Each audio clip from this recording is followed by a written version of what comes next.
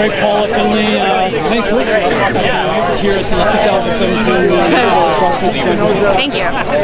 So, how did you do in terms of your expectations? Well, I honestly had no idea what to expect. I haven't really raced a lot of cross country. I've been training for triathlon all year, and I've been healthy, and I'm just finishing my undergrad at U of A this semester, and I still have eligibility, so I thought it would be fun to jump in and race. And I knew I was fit, but I don't know how fast the racing is relative to 10 years ago when I was in it before, so I would have been happy with, I think I was 15th, which is kind of what I was aiming for.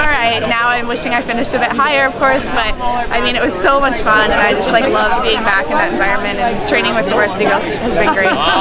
Yeah, and it's quite different, even though it's an endurance sport and there's running in triathlon. It's quite different from triathlon, isn't it? Because you got transition zones to think about, you got drafting and not drafting.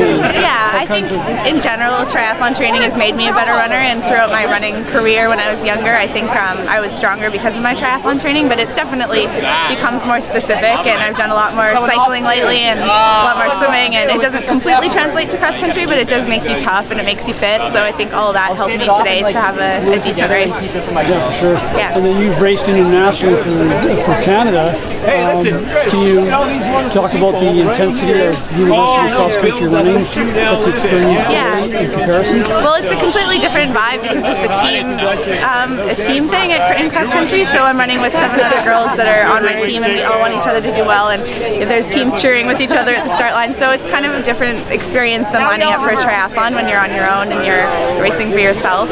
It makes it a lot more fun. And this start line is crazy. It's like 170 people, which I'm totally not used to because triathlon we're at least half of that. So yeah, the vibe is different, but it's so exciting. And having it in Victoria, where I raced 10 years ago at CI's, is kind of fun to come back to the same venue. And yeah, it was pouring rain, but that made it more epic. So it was fun. Yeah, well, it's 8 or 10 degrees or something. Was it -10 in Edmonton right now? Yeah, so we all came from running on a snowy turf last week and -15. So this feels not too cold to us, but obviously it adds a whole other dimension with the wet course and the muddiness, and it's just true cross country. So I think it was kind of perfect weather for what it was. Yeah, for sure. Yeah. So and it's funny because we're just talking about this, but the only time I talk to you, here you are, this international triathlete. The only time I talk to you is at cross country meets. Yes, well, it's kind of a good time of year to jump into this kind of racing because it suits the base off season that I have to do to get stronger at triathlon for our in season in the summer. So and it's my passion. I love running more than any other sport in triathlon. So it works well, and when I'm fit and healthy and able to do it, I think it's a great opportunity to jump in and race. So yeah. Yeah, and you were just saying that unlike everyone else here, they're either running indoors or they're getting ready for base training to do outdoors only. Yeah. You're resuming triathlon training. Yeah, triathlon's my full focus, and I'm still trying to aim for Tokyo, which is the next Olympics for triathlon.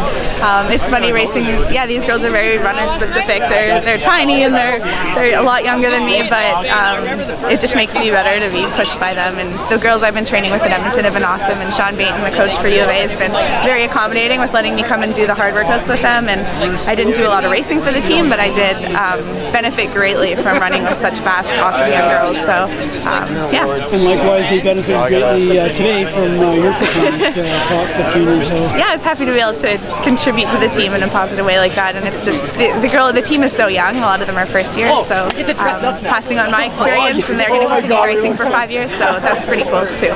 That's great. Well, thank you for this, and good luck with triathlon. Yeah, thank you very much.